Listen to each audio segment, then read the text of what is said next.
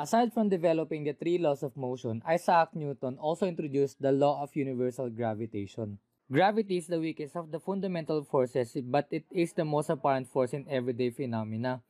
And it is the force responsible for the motions of the moon, the earth, and the other planets. Yet, the connection between objects falling on the earth and planets moving in their orbits was not known before Newton.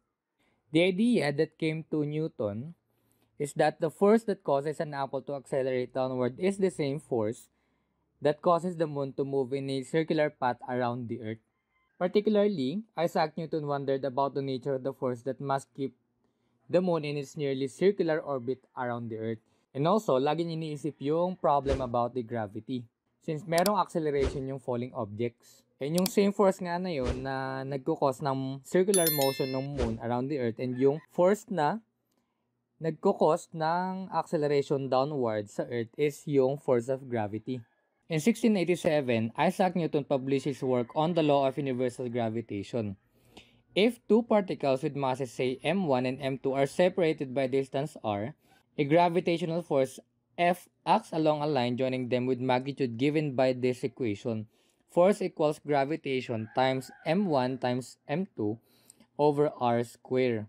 Yung m1 and m2 na yan are the masses nung dalawang object na kinakalculate natin yung gravitational force, and yung r naman is the distance between them. And yung g is a constant with a value of 6.673 times 10 raised to negative 11 Newton times meter square over kilogram square, or tinatawag natin siya as the constant of universal gravitation. Take note that the gravitational force is always attractive. Say for example, in this figure, etong dalawang dots natin, yan yung, for example, this is the M1 and this is the M2. Yung red na arrow na yan, ito yung gravitational force nilang dalawa na nararamdaman. And yung broken line, ito yung separation distance nila. This is the R. So, the force of gravity is along the line connecting the masses. Nandito yung kanilang gravitational force. And according to Newton's law, lahat ng object in the universe attract all other objects in the universe by way of the gravitational interaction. It is in this sense that yung force law is always called the universal. Kaya nga tinatawag natin siya as the law of universal gravitation. Yung net gravitational force na nararamdaman natin is due not only to the planet on which you stand, which is certainly responsible for the majority of the net force, but also sa mga tao na nasa paligid natin, yung ibang planets and even the stars and galaxies. So in short, everything in the universe feels everything else, and that's because of the gravity. As we can see, ang value ng constant of universal gravitation natin is a small number only, and it means that yung force of gravity between objects is small lang din. Example number 1, calculate the gravitational force thus a 1,300 kg metal sphere exert on an identical sphere 3.5 meters away. To calculate the gravitational force, using the formula of the law of universal gravitation, F equals gravity times m1 times m2 over r square. Given sa atin ang isang mass, we have 1,300 kilograms, pero kailangan natin ng dalawang object. But according to the problem, yung ikakalculate natin yung gravitational force ay yung ibinibigay ng 1,300 na metal sphere sa identical metal sphere also. So, ibig sabihin, pareho sila ng mass na 1,300 kilograms. And given din sa atin yung R, we have 3.5 meters. So, we have 3.5 meters. This is the R. M1 and M2 is eto. Gravitational force is equal to, ang constant of universal gravitation is equal to 6.673 times 10 raised to negative 11 Newton times meter square over kilogram square times M1, 1,300 kilograms. M2 is the same, 1,300 kilograms over r square. We have 3.5 meters quantity square. By calculating, the gravitational force is equal to 9.206 times 10 raised to negative 6 Newton. So this is less than the force that would result from blowing gently on one of the spheres. So gravitational forces are usually significant only when at least one of the bodies has a very large mass. So this is example number 1. Example number 2. What is the magnitude of the gravitational force of the Earth on a 70 kilogram person? The Earth has a mass of 5.98 times 10 raised to 24 kilograms and a radius of 6.37 times 10 raised to 6 meters. Para mas madali nating i-visualize and i-calculate, i-assume natin yung person as a sphere also. Say for example, this is the Earth, so not to scale, and ito yung person. Ang radius nung Earth is 6.37 times 10 raised to 6 meters.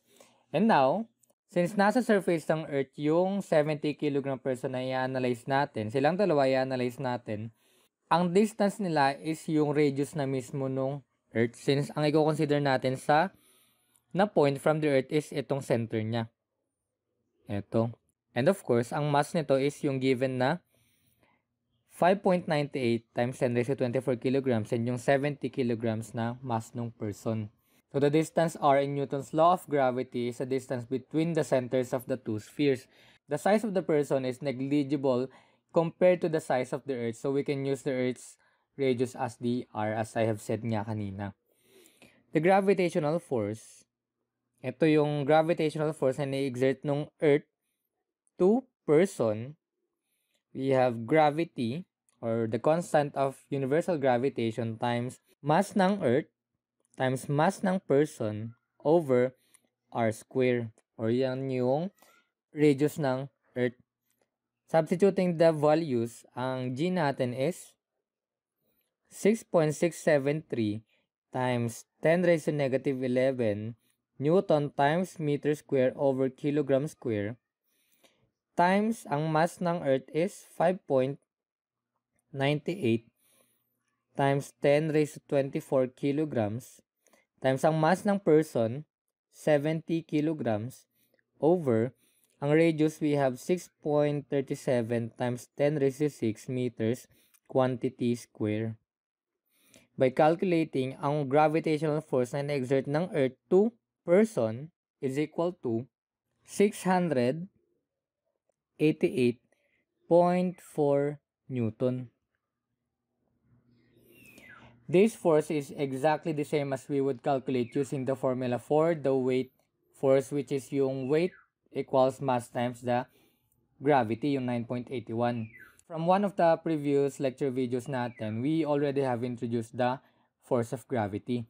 Newton's law of gravity is more a fundamental law for calculating the force of gravity, but it's still the same force that we earlier called the weight. So this is example number 2.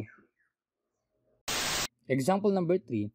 0.3 kilogram billiard balls are placed on the table at the corners of a right triangle. As we can see in this figure, top view, we have M1, M2, and M3. Letter A, find the net gravitational force on the cue ball designated as M1, ito yun, resulting from the forces exerted by the other two balls. And letter B, find the components of the gravitational force of M2 and M3. To calculate the net gravitational force dun sa cue ball or yung M1 natin, ika-calculate muna natin yung force na ine-exert nung mass 2 sa mass 1. Say F21 na lang ilagay natin dito. Yung F21 na yan is a force vertical from Y component acting on M1. And then ika-calculate naman natin yung force na ine-exert ng M3 sa M1. Say F31 na lang ilagay natin. And itong F31 naman na to, which is the X component of the net force na nag-act dun sa M1. And with these two components, we can find the magnitude and direction on the net force on the cue ball. Gagamitin lang natin yung Pythagorean theorem. Kukunin natin yung total or yung net force. Sa letter B naman, in this situation, gagamit tayo ng trigonometry to find the components of the force. Say F23 na lang kasi gravitational force between M2 and M3. For letter A, start muna tayo sa F21. So, sa F21, ang gagamitin natin na formula is yung law of universal gravitation equation. We have G times M1 times M2 over R square. Now, ang G natin is equal to 6.673 times 10 raised to negative 11, di ko na ilalagay yung unit, times ang mass 1 or ang M1 natin is 0.3 kilograms. Identical sila ng balls, 0.3 kilograms din, over R square. Ang distance between M1 and M2 is 0.4 meters, quantity square. And by calculating, F21 is equal to 3.75 times 10 raised to negative 11 Newton. For F31 naman, same constant of gravitation, 6.673 times 10 raised to negative 11 times 0.3 kilograms times 0.3 kilograms over 0.3 meter quantity square. Yan yung distance between M1 and M3. By calculating, ang F31 is equal to 6.67 times 10 raised to negative 11 Newton. And again, to calculate the net gravitational force, ang net force sa M1 natin is equal to, eto siya, yung F21, eto yung F31, eto yung net force na hinahanap natin.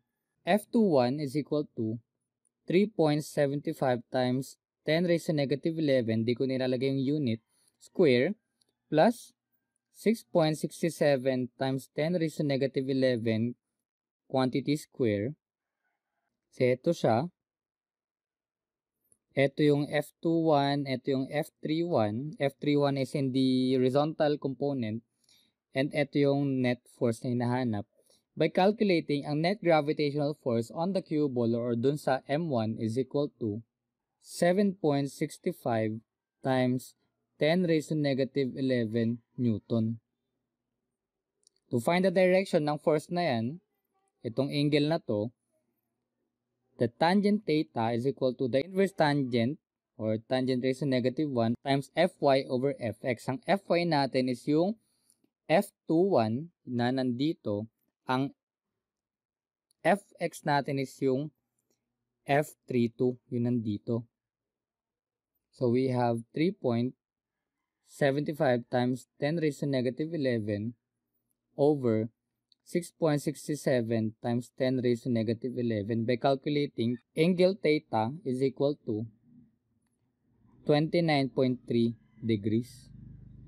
For letter B naman, we are asked to calculate the components of the force na exert ng M2 sa M3 or yung F23. Given yung distance between M1 and between M3 and M2, we have 0.5 meters. Pwede na natin isolve agad yung F23. F23 is equal to 6.673 times 10 raised to negative 11 times 0.3 kilograms times 0.3 kilograms over, ang R again is 0.5 meter quantity square. By calculating, ang value ng F23 is equal to 2.4 times 10 raised to negative 11 Newton. Ang hinahanap sa atin is yung component niya, X and Y component. To solve for the X and Y component, dapat alam natin yung angle or yung direction ng force, yung gravitational force nilang dalawa. Ito nga yun, itong phi na angle natin dito. So, kailangan natin i-solve yung phi na yan.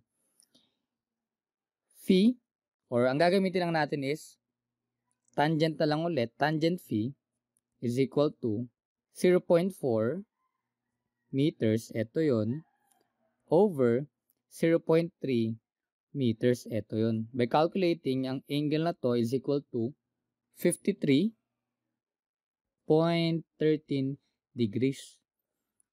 Ito ang gagamitin natin to solve for the x and y component. For F23 at x, or F23x na lang, draw natin, ito siya. Ito yung F23, F23x, F23y. So, ang direction ng F23 natin is in this direction. Ibig sabihin, yung F23y natin is pataas, that is positive, and yung F23x natin is to the left, considering eto yung ating signs, this is negative. For F23x, this is negative F23 cosine phi F23x.